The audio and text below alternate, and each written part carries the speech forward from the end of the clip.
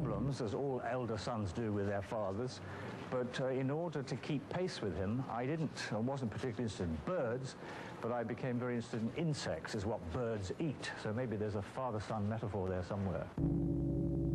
So when I was very young, I made a huge collection of insects. This collection gradually began to collect more and more and more obscure insects until I began to feel that I was a big game hunter on a small scale, and ethically I had to stop. But I still do have a very large collection of insects of the British Isles. So, long answer to your short question, if I come down again next time, please, I would like to be a professional natural historian.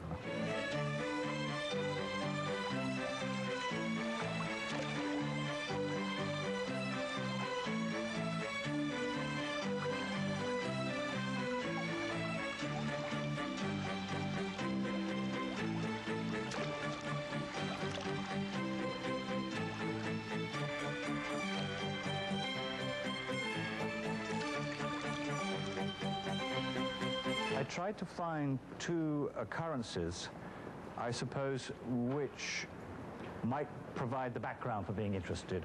One, I was present at the drowning of a close friend. I was aged about 10, which was very traumatic. And when I was about 6 years old, I was taken to one of these air shows where test pilots try out new aircraft. And there was a tremendous crash, and a lot of people were killed. So at the age of 6, I was witness to a terrible air crash. And at the age of 10, I had this traumatic event where a close friend of mine died through drowning, and I couldn't do anything to stop it.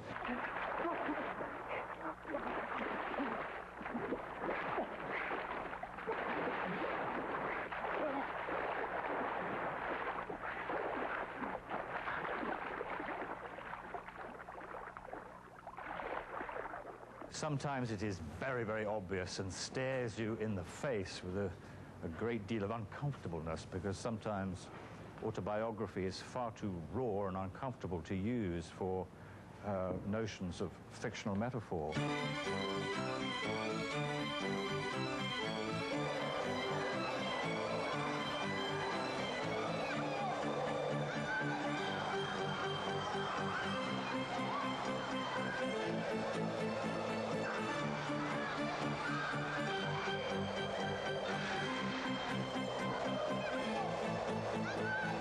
Sometimes it's much more deeply buried. I made a film called The Belly of an Architect in Rome, and I hadn't realized until probably 5 or 6 years after having made it how autobiographical it was.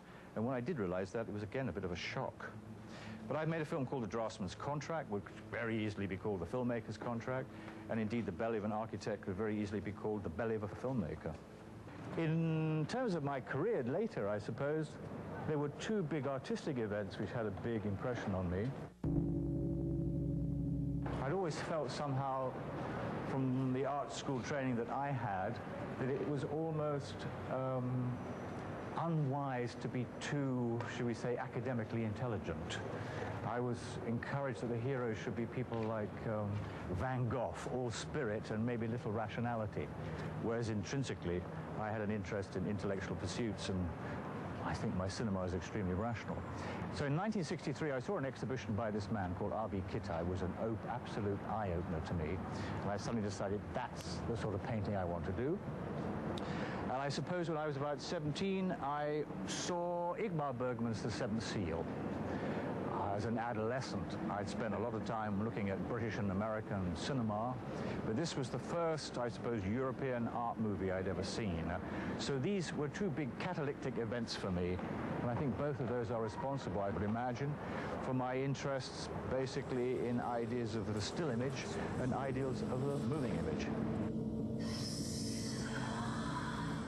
We all have an absolute natural predilection to be able to express ourselves in images. What unfortunately happens is that our educational system is so text-based that the business of making sophisticated images tends to disappear, I suppose, when we were in our early teens. But I was encouraged by a number of people who saw that I had a certain sort of talent, and I'm just fascinated in the business of making images.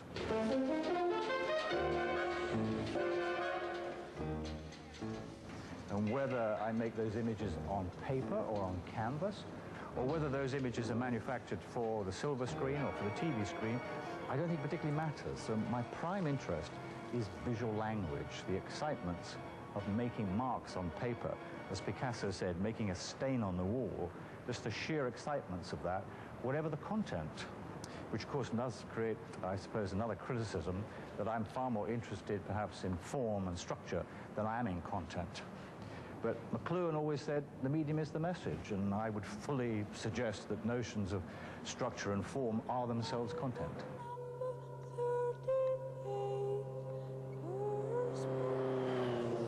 Perspective, to demonstrate the science of drawing, a cheat of the eye systemized, the metaphorical excitements of considering the vanishing point.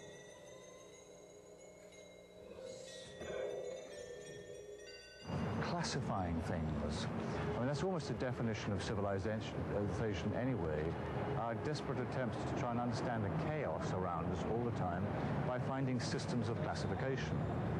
Whether that's some grand theory of relativity or whether it's simply the telephone book. I made a film called H is for House, which just simply put together all the concepts and all the ideas, which are all very disparate, which were simply linked by the initial letter. So you get ideas of H is for happiness, health.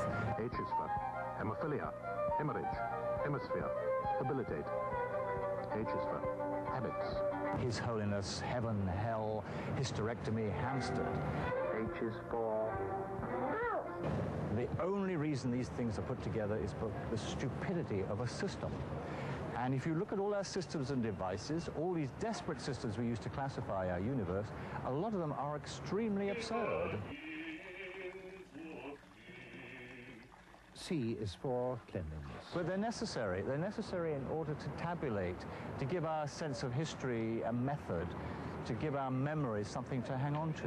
So I think my raw material really is the whole basis of what stood by the idea in its widest possible sense, the notion of classification.